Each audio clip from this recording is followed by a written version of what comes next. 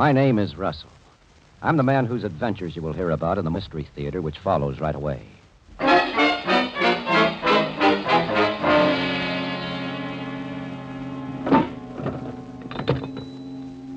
Hello, headquarters. This is Patrolman Witt reporting from police call box number 5 at Drake Avenue. Any orders? Nothing, eh? Okay. Here? No, this beat is quiet as a church tonight. Yep, goodbye. What the hell? Gunshots. Came from that direction, too. Here, what's going on? Oh, the policeman. I'm glad you came along. Officer, my name's Murray. What are you doing with that gun? Drop it. Yes, sir, but I want to report a murder. Wait a minute. This man here, he's dead. Who is he? Huh? I don't know. Oh, you don't, eh? Put your hands up. You're under arrest.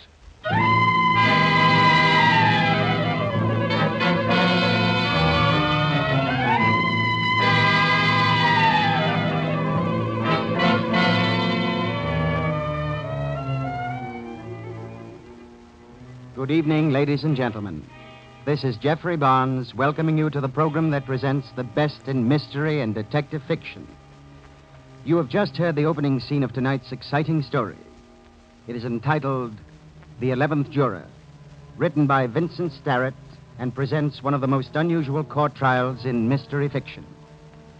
You have just heard the committing of the murder and the arrest of the accused, James Murray. But on with the trial. We take you now to the jury room where you will meet the leading character of Vincent Starrett's dramatic story, The 11th Juror.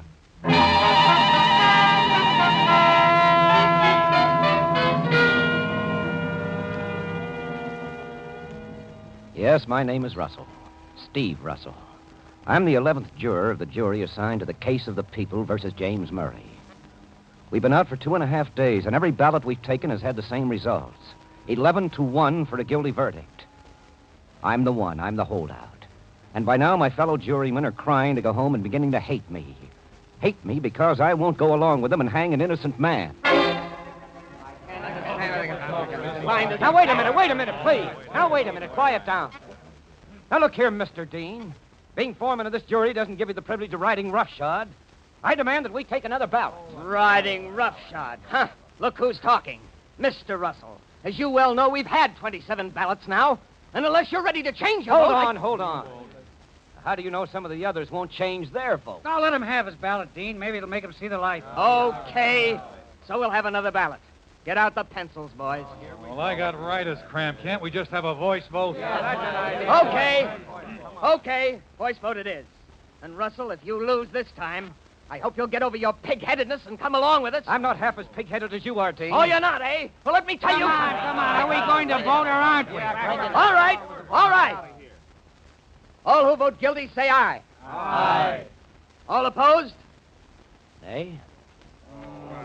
11-1. Same old song and dance. Well, I'm sorry, boys, but like I've said before, unless one of you can prove to me that James Murray had some motive to kill Howard Blessing... Motive be hanged. Murray was drunk. He shot Blessing in a drunken rage. Oh, don't waste your breath arguing with him. In 2 hours, the judge will be calling this a mistrial. And then some other jury can put the noose around Murray's neck.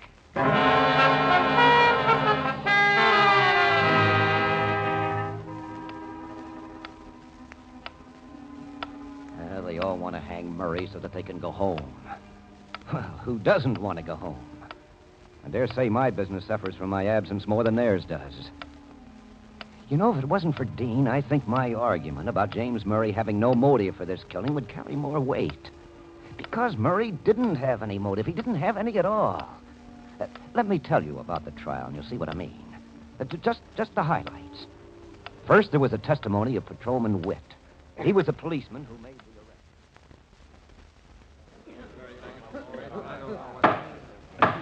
Continue, Officer Witt. Well, I ran in the direction I heard the shots come from. Howard Blessing lay dead with 2 bullets in him.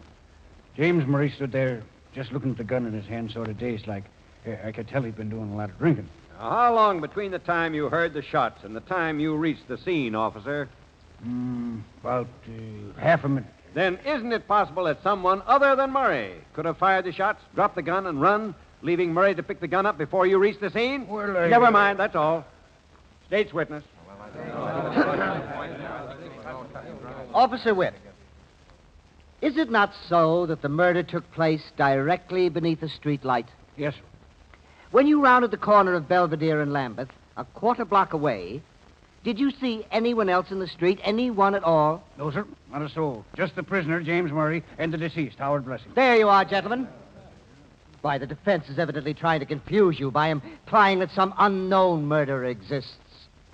Had anyone else fired those shots and run, leaving poor Mr. Murray holding the gun, Officer Witt would have seen this unknown man in the streetlight. Objection. Even the prosecutor could run out of the range of the streetlight inside of a few seconds. We are wasting time, Your Honor. I am not concerned with a mythical murderer, a galloping ghost. We are concerned with James Murray, caught standing over a dead man and holding a smoking revolver in his hand.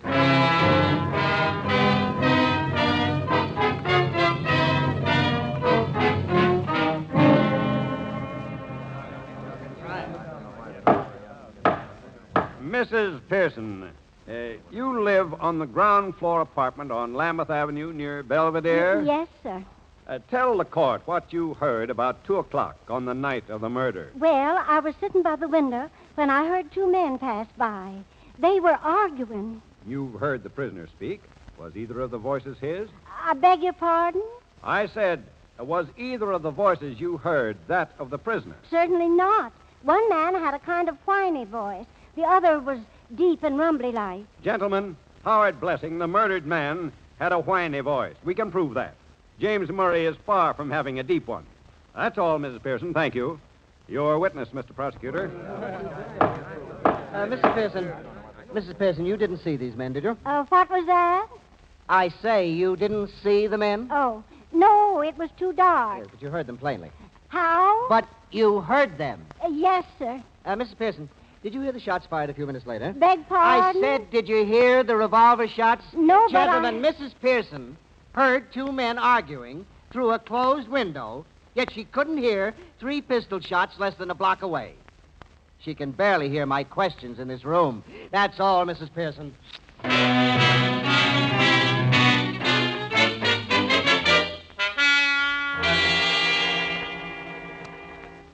Mr. Trapp, you've known the deceased, Howard Blessing, for some time. About 5 years. We were pretty good friends. And you knew Blessing was a widower, Mr. Trapp, whose wife died some years back? Yes.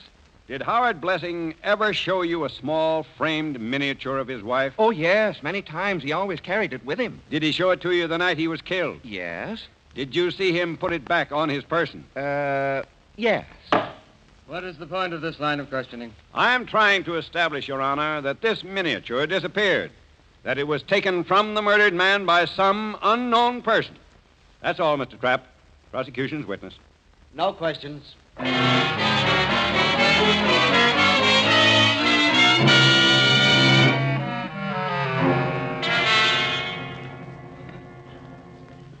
Mr. Murray, how did you happen to be at Belvedere and Lambeth at the time of the murder? Well, I was on my way home.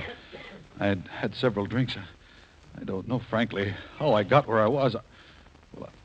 I was just there. Did you have a gun on your person when you left the Black Owl Tavern to go home? Oh, certainly not. Mr. Murray, did you ever know or hear of the deceased Howard Blessing until the morning of your arrest? Oh, never. So help me God, I never knew him, never heard of him. He was a total stranger? Yes, a total stranger. That's all. Prosecution's witness. Mr. Murray. Mr. Murray, where do you live? 102 Bedford Road. And you were drinking at the Black Owl Tavern on Oak Street? Yes, sir. Then how could you have been on your way home at Belvedere and Lambeth? Well, I don't know. I just wandered that way. I see, and in your wandering, Mr. Murray, you plucked a gun out of thin air, huh? No, that is, I don't know how I got it. Gentlemen, why go on? In summing up Mr. Murray's testimony, we find that he says he was innocent, but admits he was too drunk to know. We find that he was on his way home, but going in the opposite direction. We learn that Mr. Murray didn't have a gun with him. But, gentlemen, the gun found in his hand and marked Exhibit A on that table, that is no mirage. Nor was the dead Howard Blessing a mirage.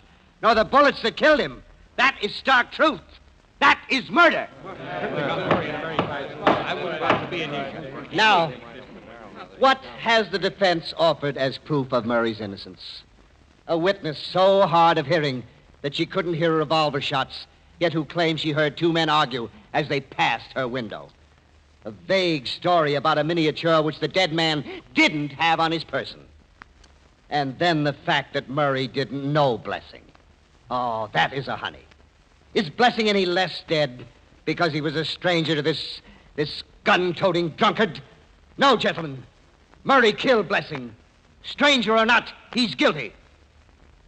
Murray must hang.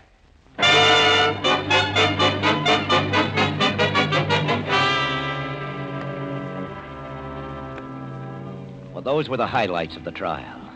Oh, I admit the circumstantial evidence against James Murray is pretty strong.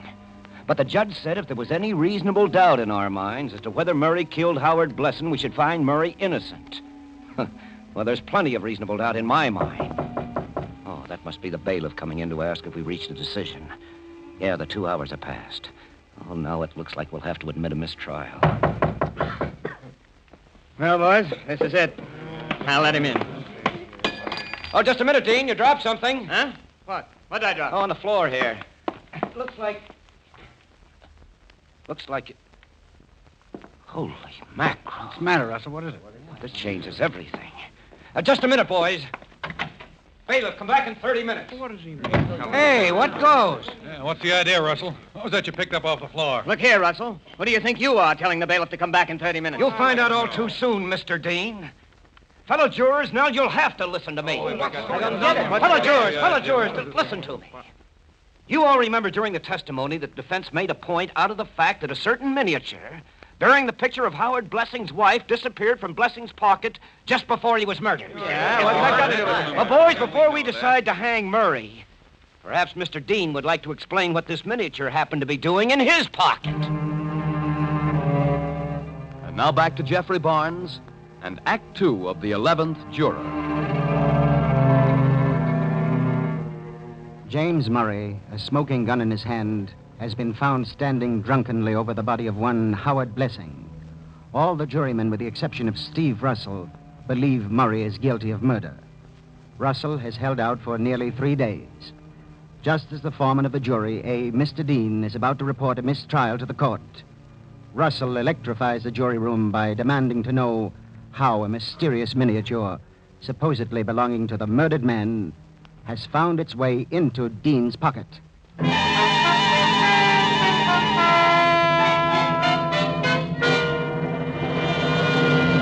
For the 10th time, fellow jurymen, I tell you, I never saw that miniature before in my life. And I don't know how it could have gotten into my pocket. And Dean's the man, my friends, who wouldn't believe James Murray when he said he didn't know how that gun got in his hand. How about that, Dean? Your story doesn't hold water, Dean. Take it easy, will you, fellas? All right, boys, just a minute, please. Just a minute. I think this thing has gone far enough now. I've made my point. Huh? What point, Russell? Here's what Dean dropped out of his pocket. Well, I'll be... That's my watch fob. What? Your watch fob? Hey, what goes here? Yeah, what is this, Russell? What are you Well, boys, when Dean accidentally dropped that watch fob on the floor, I saw my chance to teach all of you a lesson. A lesson? I picked it up, said it was the miniature. Then slipped it in my pocket and watched you fellas swarming all over Dean, ready to hang him at the drop of the hat. On circumstantial evidence, mind you. Now, don't you see that you're doing the exact same thing to James Murray? No one actually saw him shoot Howard Blessing, and Murray was too drunk to know what happened. I claim somebody else could have shot Blessing, shoved the gun into Murray's hand, and beat it. Now, wait a minute, Russell. I admit you've made us all look like fools over this watch fob, but that doesn't prove your story about an unknown killer. Not for my money, it doesn't. Well, why not? Perhaps a hold-up man, a thug killed Blessing. Why wasn't his money taken? Okay, so it wasn't a hold-up man. Perhaps it was some enemy of his. Why, there could have been 100 different reasons why somebody might have wanted to kill Blessing. Oh, yeah? Name one. Name one? I could give you a dozen right here and now. I said give just one. What's the matter, Russell? Did he call you bluff? You can't even name one. No, wait a minute.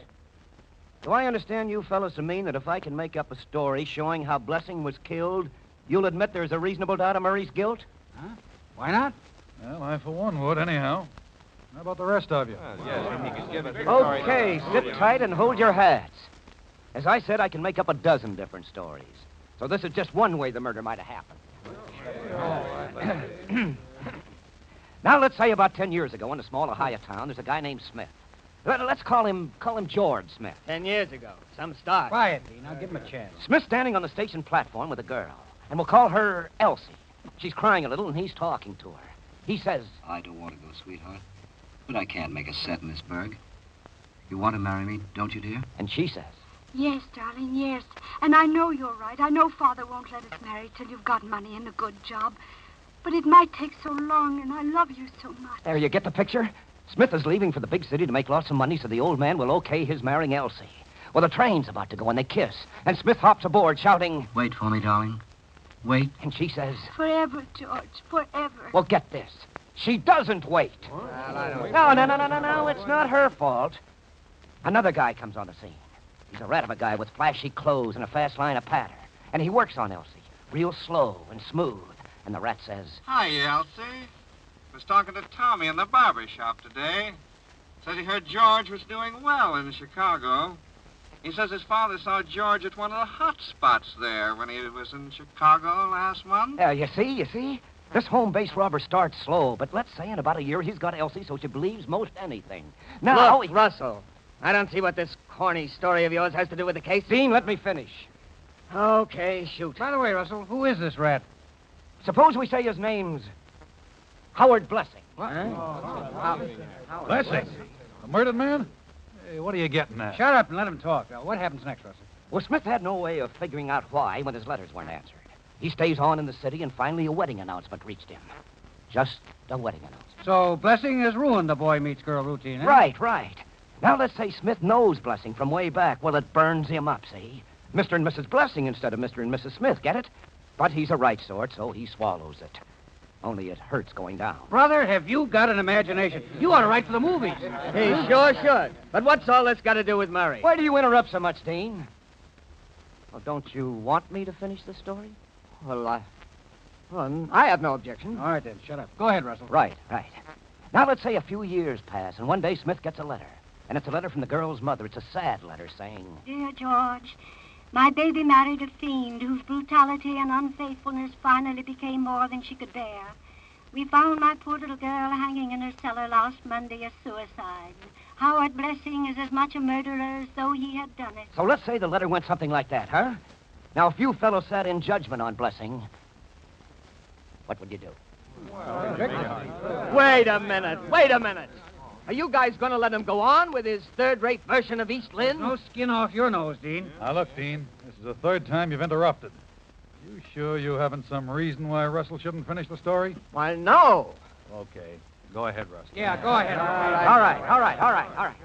Well, let's imagine Blessing caught sight of Smith in town one day. Might make a guy like Blessing carry a gun from then on, mightn't it? Might. Well, we'll suppose so, anyhow. Fine. Now comes the night of the murder. Smith runs into Blessing on Lambeth Avenue. Smith says he's going to beat Blessing's head off. They go up the street arguing. And that's what the Pearson woman heard through her window. They get to the corner, and Blessing begins to whine. He takes out the miniature of his dead wife, Elsie, and he shows it to Smith. And Blessing says, Smith, look, I want to show you something. Look, I loved Elsie. Here, I've got her picture. Would I carry it with me if I hadn't loved her? well, that's all Smith needs, the sight of that picture. He slaps it out of Blessing's hand and grabs him by the collar. Blessing pulls a gun out of his pocket.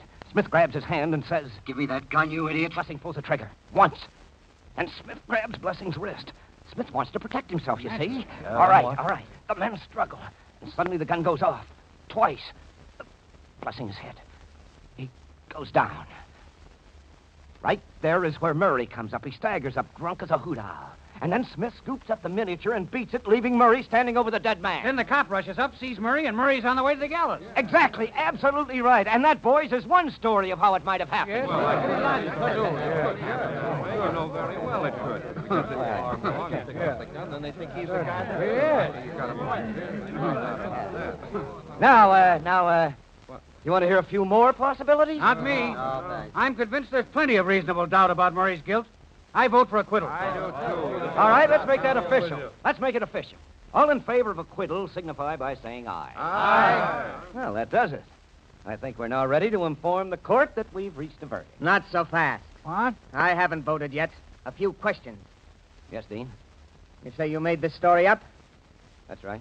Then it proves nothing, right? Sure it does, Dean. It proves somebody besides Murray might have killed Blessing. It proves reasonable doubt. Not in my book, it doesn't.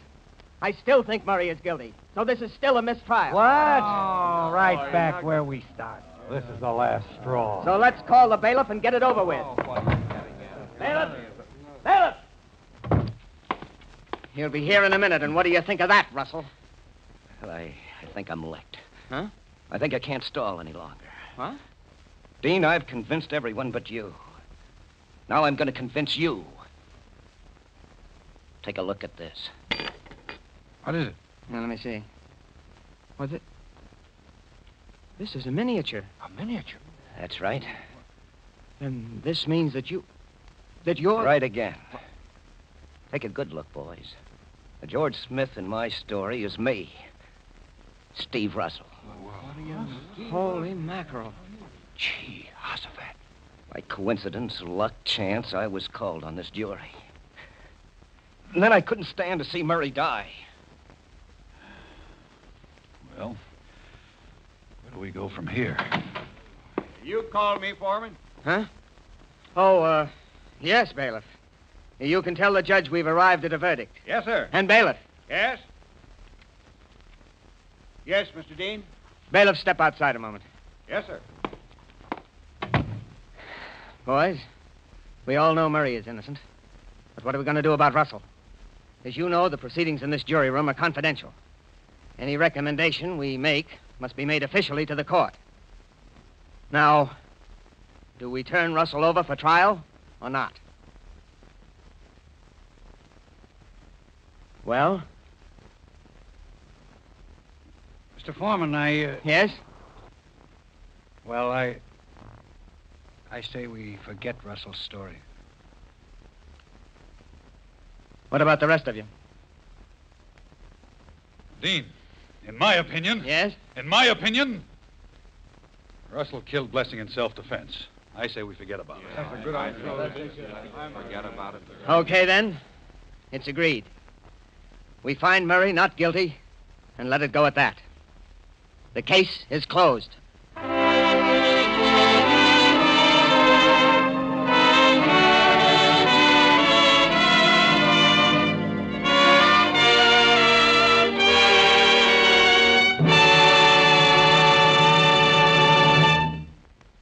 There is an epilogue to tonight's story. Steve Russell eventually, of his own volition, stood trial and was acquitted. Yes, Mr. Fans, I think we can call the 11th juror's attempt to save an innocent man a complete success.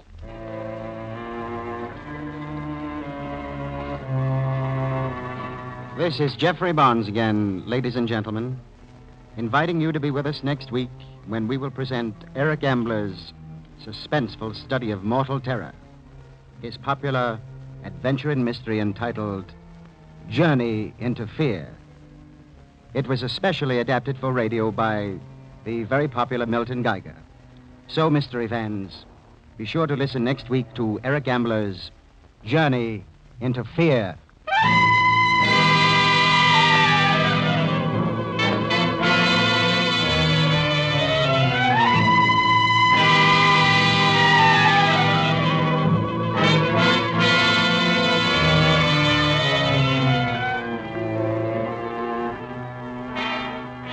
The original music is composed and conducted by Jack Miller.